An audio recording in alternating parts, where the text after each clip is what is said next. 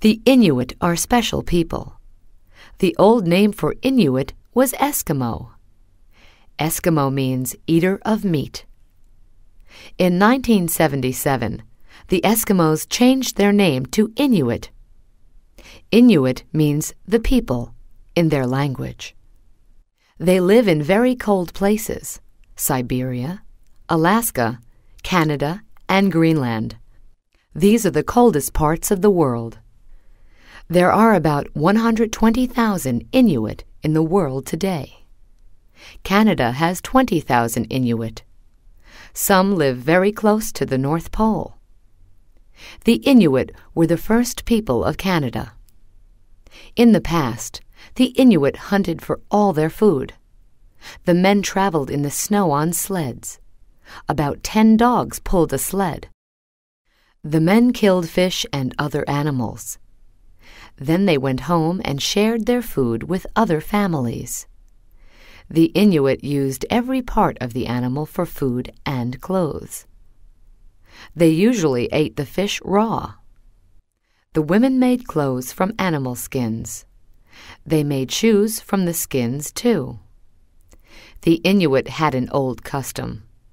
The women chewed their husbands' shoes at night. Then the shoes were soft in the morning. The Inuits' life was hard. They lived in houses made of snow. They moved from time to hunt animals. Sometimes the Inuit needed money. Other Canadians needed animal skins. The Inuit sold animal skins to these Canadians. The Inuit and the Canadians helped each other. Today in Canada, the Inuits' lives are very different. Most Inuit live in villages. The villages have from 300 to 1,500 people. The houses are made of wood. The Inuit don't travel in sleds. They ride snowmobiles. They buy food and clothes from stores. The Inuit keep in touch with the rest of the world. They use the telephone, television, and the Internet. They go on airplanes to cities in the south of Canada.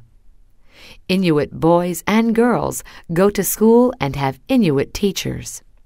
They learn about the world. At the same time, the Inuit want to remember their language and traditions. They want to teach their language and traditions to their children. In the 1970s, the Inuit in Canada wanted to control their land. In 1999, the Canadian government agreed. The government gave the Inuit a piece of land in the north of Canada. The name of the Inuits' new land is Nunavut. It means our land in their language.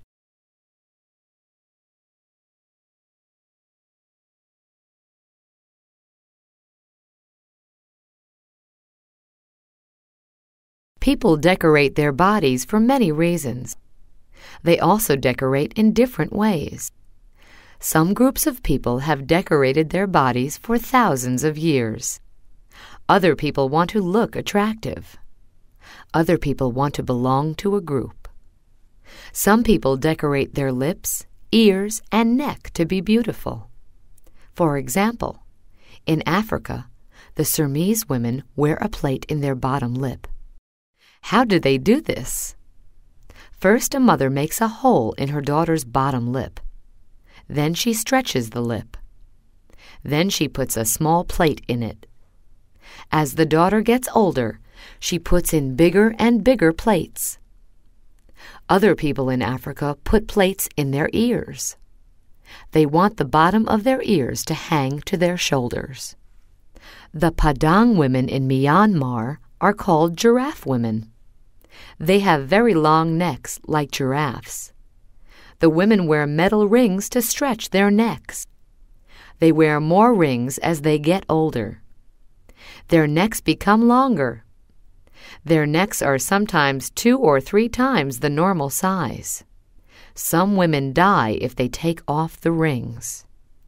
People also decorate their teeth to be beautiful.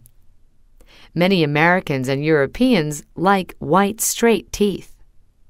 They spend a lot of money to fix and clean their teeth. This is not true in other parts of the world.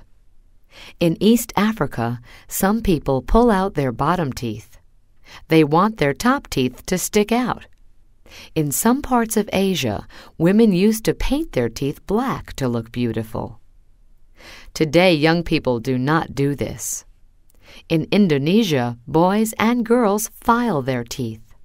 A person with filed teeth will have a good and healthy life. People around the world always liked tattoos. Europeans learned about tattoos around 1770. A famous English explorer named Captain Cook went to Tahiti. He saw people there with tattoos. The Tahitians called the decoration tattoo. From this, we get the word tattoo. The Tahitians taught Cook and his sailors how to make tattoos. The sailors returned to England, and other people liked their tattoos. Soon, tattoos spread to the rest of Europe. Many sailors still have tattoos.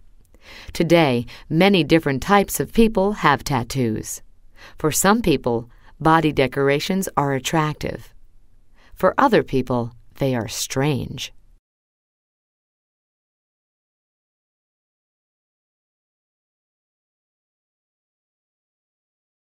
The Blue Men of the Sahara is a name for the Tuareg people.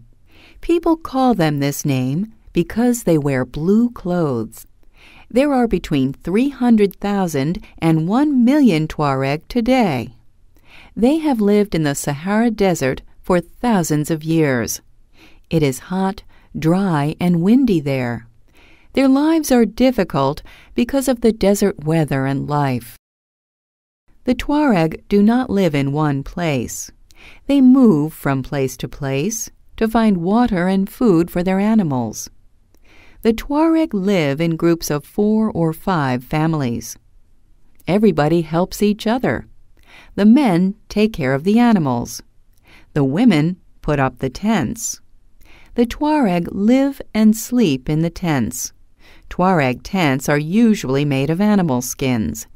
But today, some Tuareg have plastic tents. The Tuareg dress in a special way. The men cover their faces.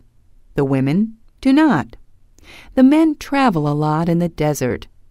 They need to protect their faces from the dry air and sand. The Tuareg men have many customs about their face. They start to cover their faces at age 25. They do not cover their faces for friends. They use black or white cloth. The cloth is 5 yards long. They wrap the cloth around their face and neck. You see their eyes, but you don't see their nose and mouth. Every Tuareg man wraps his cloth in a unique way. In this way, everyone knows each other. On special occasions, they cover their faces with blue cloth. The blue cloth rubs on their faces. Then, their faces and face hair are blue. The blue cloth is very expensive, so the rich Tuareg have blue faces. Rich women wear a blue shawl around their shoulders and arms. They rub the shawl on their faces. They want blue faces, too. Tuareg men marry women from the same group. They often marry cousins. The Tuareg women have a lot of freedom. They decide important things about their lives. The Tuareg women have long hair and are very beautiful. Today, many Tuareg do not live in the desert. Countries around the Sahara Desert do not want groups of people going from place to place. Many Tuareg now live in towns. Soon it will be hard to find the blue men of the Sahara.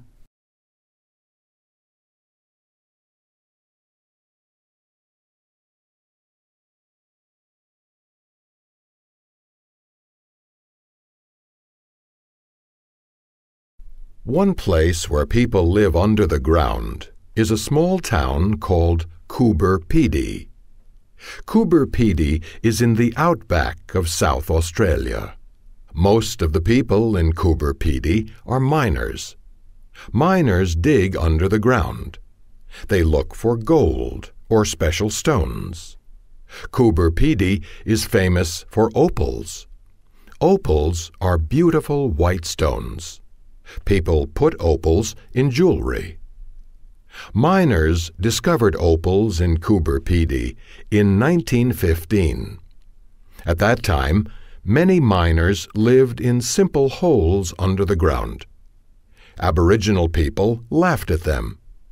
The Aboriginal people are the native people of Australia. They called the area Coober Pedy. This means white man in a hole in their language. Today, the homes are not simple holes. About 4,000 people live in Coober Pedy. About half the people live under the ground.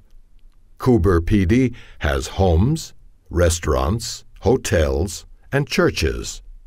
It is like other towns, but the people don't have a view.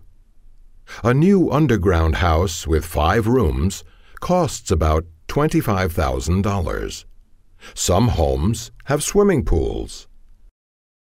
The people of Coober Pedy live underground for different reasons. One reason is there are no trees. The last tree died in 1971. People need wood from trees to build houses. The main reason why people live underground is the very hot weather. The temperature in the summer goes up to 122 degrees Fahrenheit, 50 degrees Celsius. Underground, the temperature is 77 degrees Fahrenheit, 25 degrees Celsius. People also live under the ground in the Sahara Desert in South Tunisia. It is very hot, and there are no trees. The people there are called Berbers. The Berbers dig deep holes in the ground.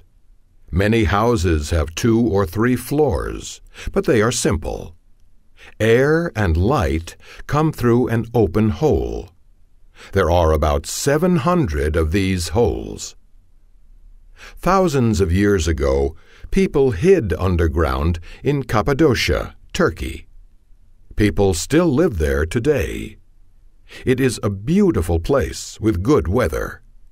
In the future, more people will live under the ground.